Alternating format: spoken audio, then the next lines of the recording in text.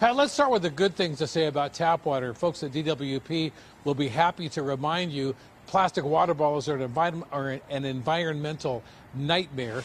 Also, there's the possibility of bacteria getting in the bottled water somehow, and also just the issue of whether or not it really stays fresh. Well, there's another study, as you mentioned, which looks at another question, a question that's put this way.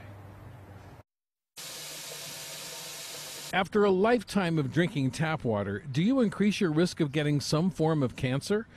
A study released today says the answer is yes. The study, published by the Environmental Working Group, studied test results for more than 2,700 community water systems in California and concluded 15,500 people in the state will likely be diagnosed with cancer after drinking tap water over a 70-year lifetime. Nearly half of those cases are from exposure to arsenic, about a third from disinfectant byproducts, and 16% from exposure to hexavalent chromium.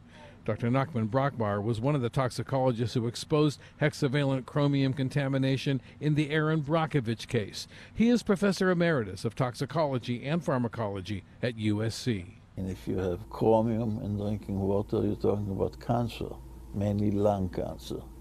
You're talking arsenic, it's carcinogenic to the lung, has been also associated with bladder cancer and skin cancer.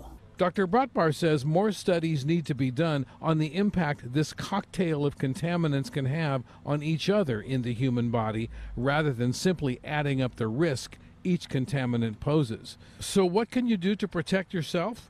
Dr. Brachmeier says one answer is to avoid drinking tap water and rely on filtered or purified water, like Daniel Danovich. You don't drink water out of the tap very often? No.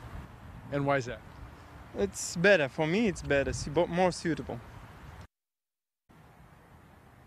And to be clear, 15,500 cancer cases does sound like a big number, but remember, 40 million people live in California, so the chances it could happen to you are extremely slim. You just need to know the risks. Let's go back to you.